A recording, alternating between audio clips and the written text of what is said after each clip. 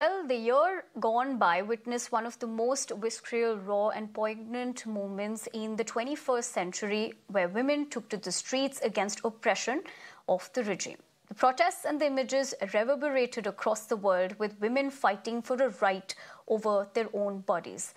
This year, the Norwegian Nobel Committee has awarded the Nobel Peace Prize to one such woman who fought for rights for women in her homeland.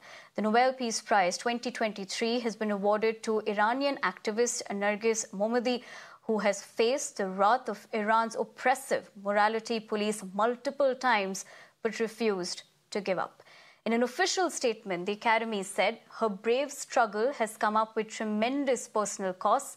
Altogether, the regime has arrested her 13 times, convicted her 5 times, and sentenced her to a total of 31 years in prison and 154 lashes. She is now serving multiple sentences at a prison in Tehran for charges that include spreading propaganda against the state, reports suggest. Let me take that across to my colleague Shreya, joining me from the newsroom. Shreya, good evening. As far as we speak about this, it's not just laudable, but the story is truly inspiring as well.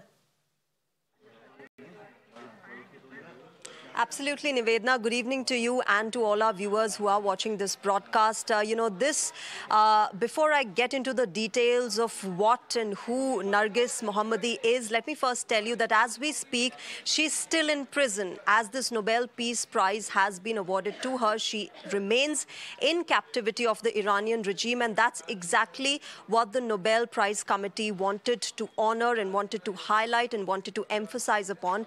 The fact that Iranian women are going through so much.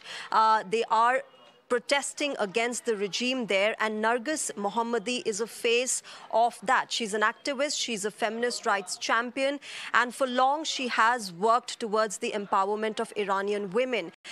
Remember, Nivedna, last year, exactly 1 year ago, we saw the death of Mahsa Amini, a young Kurdish woman who died in custody after she was arrested by the morality police of the Iranian regime for not wearing the hijab as per the rules and the guidelines of the Iranian regime. And, women like Narges Mohammadi have stepped up. They have come forward and protested not just this, but also the fact that there should be no use of death penalty. Now, talking about Narges Mohammadi, as the Nobel Peace Prize Committee said that this brave struggle of hers has come at a very personal cost. She has been arrested, like you said, several times, convicted 5 times. 31 years of prison has been sentenced to her and 154 lashes as well in Iran. But apart from that, she's been the voice of women's rights. She has been a champion of speaking against the measures that are taken against Iranian women, whether it's political measures, economic measures, or social measures. And Narges Mohammadi has been a vocal supporter of the empowerment of women. And talking about her personal life, her husband and her 2 children are in France. They stay in exile. And while she is in captivity right now, remember, Nivedna, she has not been able to speak to her children, even speak or hear their voices since the past 1.5 years. That's the kind of situation that we are seeing for women who are speaking against the Iranian regime. And the Nobel Peace Prize Committee has said that hopefully when in December the ceremony for the awardees happens, we will see Narges Mohammadi out of prison and in person. But whether or not that happens, we'll have to see.